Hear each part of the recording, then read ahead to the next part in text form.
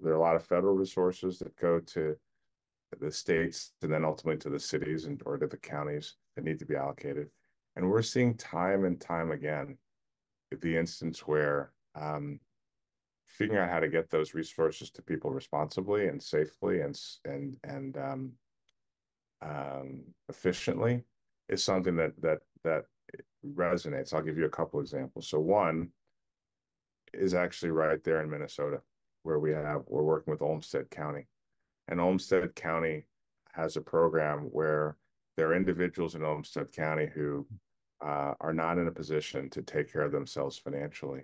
And so this county is receiving that individual's federal benefits. Maybe it's VA benefits, maybe it's Social Security. And historically, what they would do is they would give them an allowance on either via check or via gift card.